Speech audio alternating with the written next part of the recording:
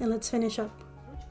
We'll add the holder, and we'll take the handpiece and I'll place it in the holder so it doesn't accidentally fall anywhere, and it's also very easy to use. It's nice that it has the cord coiled like this. And we'll plug it in on the front side. And now we need to make sure that it's in a low speed.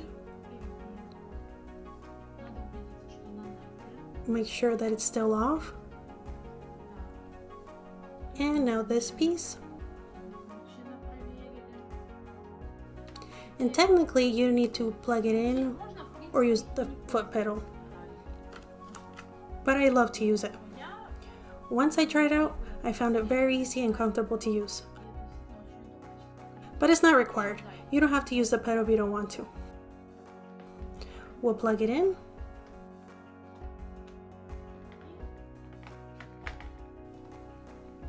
Let there be light.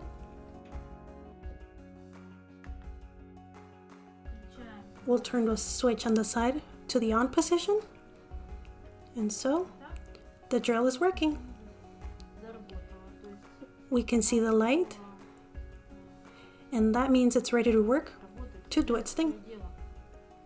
And so, I'm going to turn it towards me.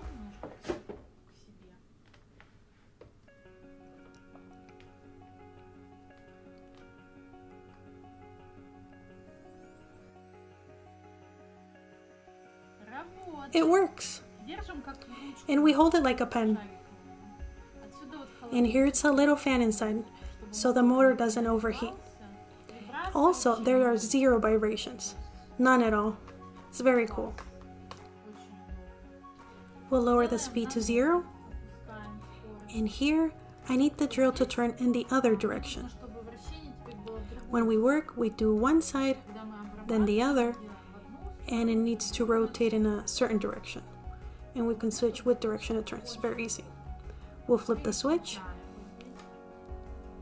and you'll notice that the drill's now turning in the opposite direction.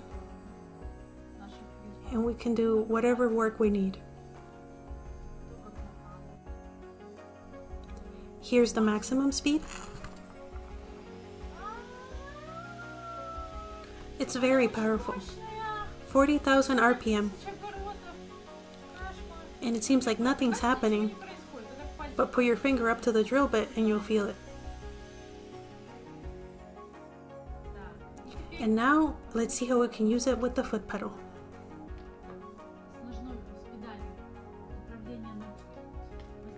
Here we will flip the switch here to the foot position,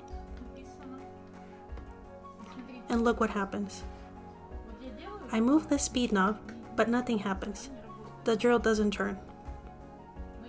So I'll just set the speed that I need, and I'll press on the pedal, and of course this should be on the floor, so I'll move it down.